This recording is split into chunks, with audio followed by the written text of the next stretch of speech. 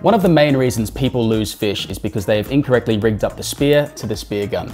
In this video, I'm going to show you how to rig up a single wrap, a double wrap, a breakaway rig for really big fish, as well as a reel gun correctly, and how to do it properly with a real set of swages instead of just the back of pliers, because that's never going to end well if you shoot something big. So when it comes to attaching the line at the front of your gun, a lot of people want to use a bungee like this with, say, a pigtail clip or a snap clip. For me personally, if I'm chasing big fish, I won't use a snap clip because I've pulled these things straight many a time. I remembered why I stopped using snap clips a long time ago. One guess what did that? Big halibut, double shot on kingfish, pull them straight, I just don't trust them. Pigtails, on the other hand, a much stronger clip, and they're actually faster to get undone when you adjust them correctly. The biggest problem I have with these is they have a bit of spectra in the middle, which is great because you don't want it to be relying solely on the rubber. But when you stretch it out, you know, it bottoms out. That's fine. That's all well and good. When a fish is pulling on the end, if it's running you through the reef, and then you happen to hit a very sharp piece of rock and say it's elongated like this, you get a small nick in it. Your muzzle bungee will fail. And then it's open like this. Now you've got an extra foot of line sitting on the end of your gun. Now how do you rig up your gun? You have to tie this in a knot and it kind of just ruins your day. For me, it's not worth it. Some people love them, but for me personally, I don't use them unless I'm rigging up a breakaway, which I'll show you shortly. So the most basic method of rigging a spear gun is exactly how you see this one. It comes from the back of the spear, up, out the end of the muzzle, down to the line release here, which releases when you pull the trigger, and back up to a clip on the front. The monofilament and your spear always goes under the band like this. The monofilament follows the spear. That's all you have to remember. Now, you can see on the top of this gun here that the line guide is on the left-hand side. So I like to have the monofilament running down the left-hand side, and I'll show you that now. So when we put it through the spear, I like to have it crimped here like this so that it runs down the left-hand side of the spear, not the other way, so it crosses over the spear when you're rigging it up. That's just a bit of a pedantic thing, but I like to do it. Next, we take a crimp. This is a crimp or a barrel swage, whatever you want to call it. I use copper ones, I don't use aluminium ones. This is 1.8 millimeter monofilament, so I use a 2.1 millimeter crimp. Very simple. Slide the crimp on to the monofilament. Then you slide it into the hole like this. Now, it's tempting to make a massive loop like this. I like to make the loops quite small as I can get away with. The easiest way to line this up and make it very easy for crimping is to burn the end of the mono like this with a lighter, then mushroom it over slightly like that. This does two things. If you haven't crimped properly, it'll stop the monofilament pulling through a little bit. It may not work on a massive fish, but it makes me feel a little bit better. But it also makes it really easy to adjust this loop because you're never going to have the monofilament pull back inside. So it's always going to be the full length of the barrel, and I think that's a much better way of crimping. So I've got it adjusted to where I want it. Now for the crimping part. Never ever use the back of pliers or try and use the pinchy part of a set of vice grips. It's never going to work. You need to use a proper swaging tool with rounded jaws like this. Now for the crimping, I like to crimp about 1 millimeter from the end so it doesn't pinch the monofilament. And it's really simple to do. So you just grab it like this, get your crimper in there, squeeze down firmly. You have one section of the barrel done, then you move over to the next section on the other end, crimp it down, and there'll be one more bulge in the middle. Simply crimp that out, and that's your crimp or swage done perfectly with a little bit of a flare on either end. Now that we have it affixed to the spear, we come out the muzzle, under the line guide, and over the top of the spear. Now you want to keep a little bit of a tension on this monofilament because it does have a little bit of stretch in it. And then you come back down to the line release and then up to where you attach it on the gun. Now I like to swage it about 10 millimeters before the clip because when it pulls tight, the loop actually stretches out a little bit because of the way the loop goes. So I go about 1 centimeter before, simply repeat the same process, attach to your clip like this. Pigtail clips are really easy, that's why I like them. And now, when you come to rig this up, I don't go down the line guide at the front straight away. You just pull it down to the line release, and then you've got slack in the line, goes there, then all you do, flick it back over the muzzle, like so. You have the perfect tension, on your shooting line. No need for muzzle bungees, in my opinion. And that is how you rig the most basic form of a spear gun with a single wrap. The next method is called a double wrap, and as the name implies, it has 2 wraps of line. Funny that.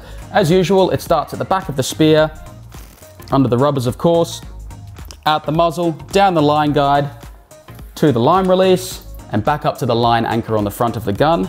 And you go around that, under the clip, back down to the line release, and then you attach as per the single wrap at the front with a crimp, a little bit of a gap.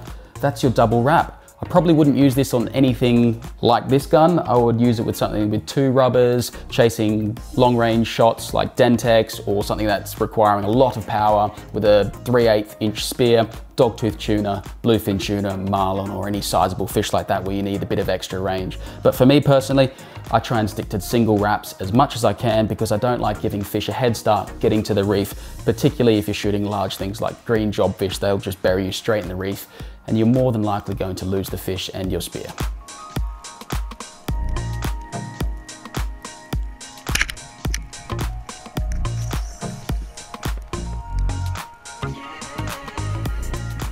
Oh, I just lost the whole spear and everything. Now for the third method, called a breakaway, and as the name implies, the shaft breaks away from the rest of the gun and is completely independent once shot. Now, you would only really use this on a double wrap, so it begins the same as always. Line attached to the shaft, out the muzzle, down to the line release, back up to the line guide. You don't actually need the clip on the front of this gun when you do this method, but it's just there because I don't want to cut it off. Then back down to the line release. So that's your double wrap going to here, but now you go one more time, back down to the line release. Now, this is where a bungee comes in handy. So what you would do is you hook your bungee onto there, onto the line release like so, then make your loop about, I'd say, 1 inch away from the edge of the bungee because you're going to attach these 2 together. Crimp this off very quickly. Simply attach the bungee by looping it back on itself onto the loop like so, and then over the line release. This is your finished breakaway system, and now you attach your float line to this little loop here because it's the strongest part. You don't want to be going through this bungee. And also when your breakaway float line attaches here, it doesn't tend to pull it off the line release as much as if you have a clip down here, because you'll often find that it'll pull off the line release when you're diving, and it's really annoying because then you've got a dogtooth tuna in front of you, then your rigging sitting everywhere, and then you come to the surface screaming, allegedly.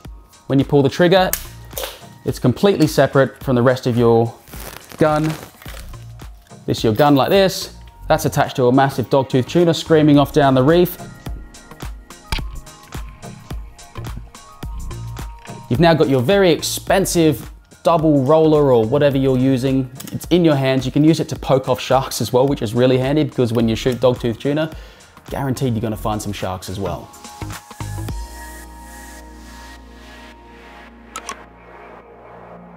The fourth and final method is the reel gun. Now, these are very popular in Europe, but the thing you have to do with one of these is have a line guide on the front so that the line always pulls straight out of the reel like this.